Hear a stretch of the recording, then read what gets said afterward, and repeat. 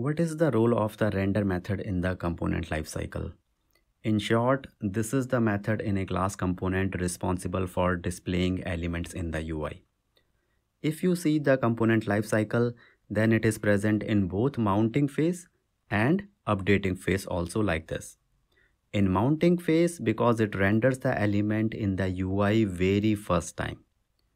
In updating phase, to display the UI for the side effects executed by the component didMount method. So it's like refreshing the UI.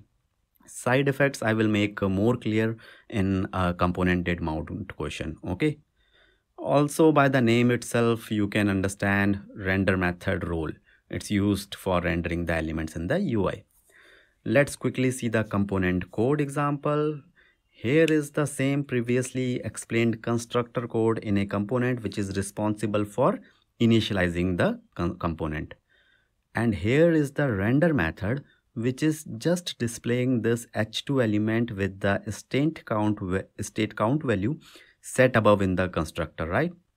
And the render method will render the same in the browser.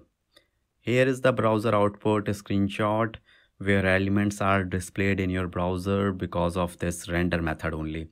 If the render method is not there, then you cannot see anything in browser. The simplest definition of the render method is the render method returns the React elements that will be rendered to the DOM. Now, one suggestion here for the interviews, better to use technical words like DOM in interviews rather than using words like UI or browser, because then you will be sound more technical to the interviewer and that will be great, right?